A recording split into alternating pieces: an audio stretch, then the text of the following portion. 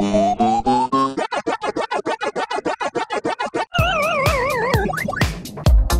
guys, my name is Dieter Humsch. I'm here to tell you a bit about the Electric Collective. This board comes in a 43 and a 41. It's a very well-rounded board.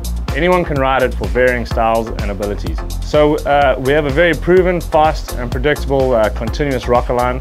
We have a new soft EVA top. It has the traction for the option to ride with shoes or barefoot.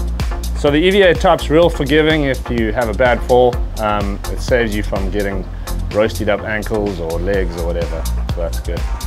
So this has a nice concave and kicktail similar to my new Pro model, the hoverboard.